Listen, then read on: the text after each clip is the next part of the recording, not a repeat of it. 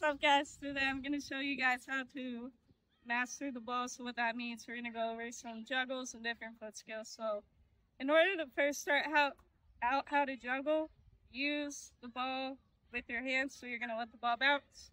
Then you're going to hit it with this part of your foot. So you're going to go bounce this part of your foot and catch. Then you can progress bouncing, letting it bounce. See how many times you can do that.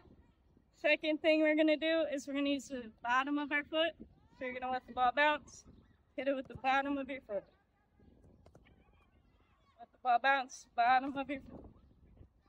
Another thing is you're going to use your thighs. So you're going to hit the middle part of your thighs. So you're going to go thigh, bounce, top of your foot, thigh, bounce, top of your foot.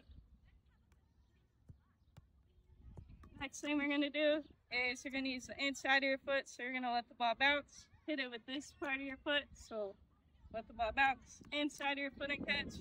Use your other foot, inside of your foot and catch. Then you can progress to the outside. Let the ball bounce, hit it with the outside of your foot.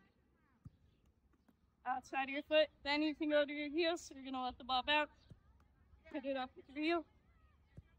Hit it up with your heel. Next thing, a little fun thing you can do is you can let the ball bounce, walk into it, catch it in between your legs. In order to start like a basic juggle, you're going to want your foot to be on top of the ball. You're going to let the ball roll on top of your shoelaces. When it rolls back, you're going to point your toes up. You're just going to catch your ball.